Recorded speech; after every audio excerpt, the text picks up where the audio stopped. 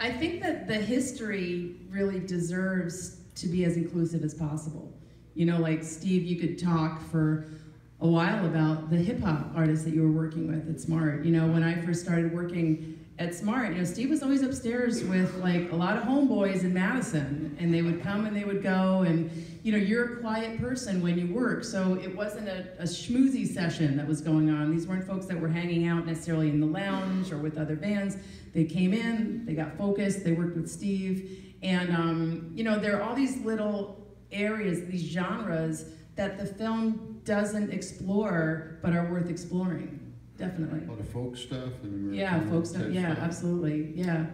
Steve was way into hip hop very early on, and the reason we bought samplers was because he was bringing Public Enemy records into the studio, and I was listening to them going, "Holy cow, this is exciting! This is crazy music."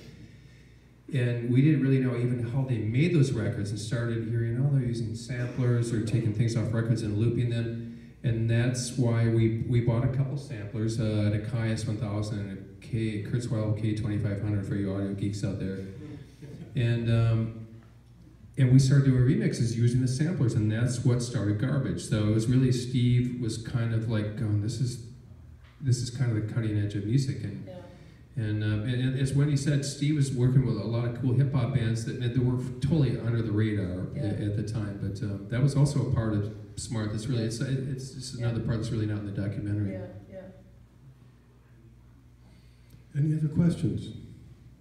Frank, let me maybe ask the last question, and you guys will stick around for a little bit then? Too? Yeah, we're just saying. As Mark said, we have two members of Garbage here, and we'd like to have you stick around for a little bit and maybe Bill with some of the questions. But I would like to ask Butch and Steve, after those years, and you think back on them, what's the individually answer? What was the thing that stands out the most from a pride standpoint? What was the proudest moment of what was accomplished for those years? Of the Smart years? What are you most proud of? Yep. As you look back. For me, probably the very first 7-inch final single.